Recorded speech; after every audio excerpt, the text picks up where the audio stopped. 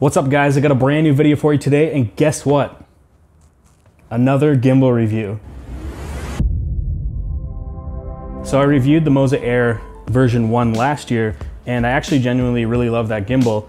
And this gimbal, they've really stepped up a notch. This gimbal is quite a bit stronger, a little bit more powerful, build quality is better, and there's quite a bit more features on this gimbal that the other gimbal did not have. So I had a chance to use the MOZA Air 2 on like a dance scene for a promo for a conference, and I was using the Sony a7 III on that gimbal, so let's check out that footage.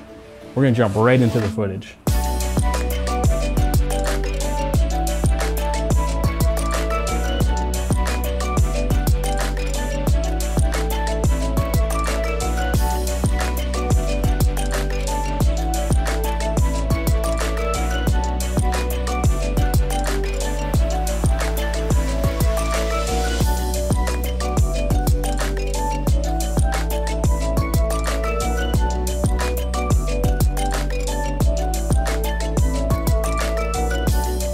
So getting right into the overall build quality, this gimbal is kind of a hybrid of aluminum and metal and plastic.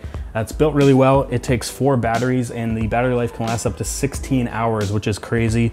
The gimbal itself is only around 3.5 pounds and can actually handle a payload of 9.2 pounds. So you can put some pretty heavy cameras on this thing. Right now I have the 5D Mark IV, which isn't obviously that heavy, but you can see it handles it no problem. Clearly there's no denying that they've kind of modeled this gimbal after the Ronin S. The handle's pretty much exactly the same. The trigger and the focus knob and stuff like that. The only difference is this gimbal has a few more features that the Ronin S doesn't have, and this gimbal is quite a bit lighter. There's a 1/4-20 mount on the bottom of the gimbal, so you can actually mount it to tripods or the mini tripod that it comes with. And up on the handle, they've added a nice little OLED screen where you can adjust all the settings in the menu, so you don't even have to go into the app. You can just basically change all the settings on the fly right inside the gimbal here, and you have all the regular options on most gimbals, like the joystick to change the pitch and the roll, as well as the trigger on the front here. So turning the gimbal on is really easy. It boots quick, just holding the power button down. The cool thing is you can auto calibrate it by holding down the function button, and it'll adjust the settings for the motors right off the bat. Also, going on underslung mode is kind of weird. You have to turn it off and start it up to bring it around, but once you've done it, you can run it in underslung mode no problem. One other thing that's really cool about this is that inception mode is a double click to the function button, but something I've never seen before is being able to adjust the speed with the wheel and also rotating it back the other way.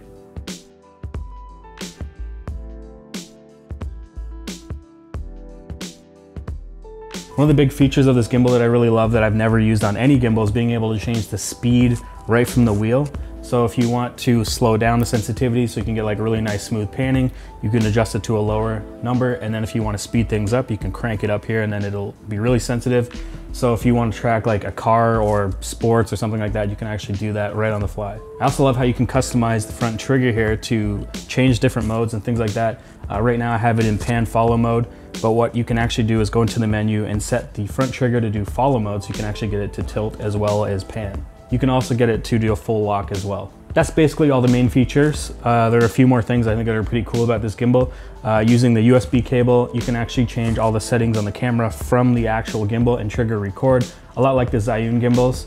And you can also do motion time lapses with this gimbal as well. If you want to hook up the app, you can plug that in and you can basically adjust parameters. You can do different points through the motion time lapse. So if you wanted to pan up or pan down throughout the time lapse, you can actually do that as well. I was also notified that they just came out with new firmware that allows you to actually control the Nikon Z cameras, Zed cameras here in Canada. So you can actually plug in the USB cable and control all the settings from this gimbal as well on those cameras. So I just want to make sure that I mentioned that because I don't have that camera, so I can't really show you, but apparently you can do that now. I think that's it. This is an awesome gimbal. I love that it's very similar to the Ronin S, but it's lighter and actually has more features. And again, it's lighter because it's around 3.5 pounds. There's only really one real con that I have about this gimbal, and that's the quick release plate. It is similar to a Manfrotto style tripod plate. You can use it on a Manfrotto tripod if you want to take this off, but you can't use a Manfrotto base plate and put it on here. For some reason, there's weird locks or something like that. And there's also dual locks on this, which is also kind of annoying. I don't know why they went with that setup, but that's what they have on here. And one last thing is this does not come with a carrying case. So that's kind of annoying. If you have all the parts, you kind of just throw them into a bag, but they do sell a hard case for $129, and I'd really recommend getting something like that for this gimbal. I think they really knocked it out of the park with the price to performance. This gimbal comes in at around $599, so It's about 150 bucks cheaper than the Ronin S.